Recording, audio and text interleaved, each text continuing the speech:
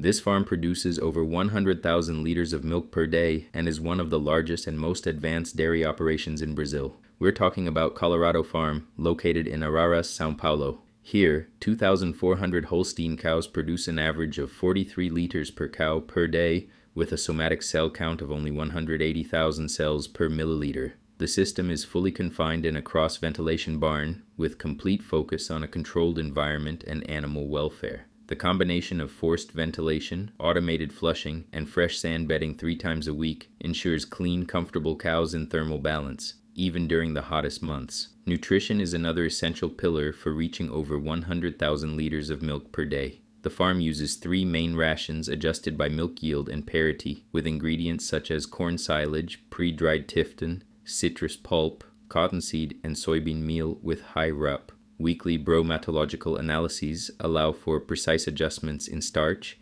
NDF, and digestibility, using references such as NASEM 2021. The farm also performs 6 feedings per day and maintains strict feed bunk management, achieving a 99.7% average accuracy in TMR mixing, the result of intensive team training and precision management. The outcome is a highly productive system with low antibiotic usage, sustainability through up to 80% water reuse, and complete manure composting. At Colorado, the secret isn't luck. It's technical management, discipline, and a true passion for cows. Follow Santafé Agroinstituto for more content like this and explore our training programs in dairy management and nutrition by clicking the link in our bio.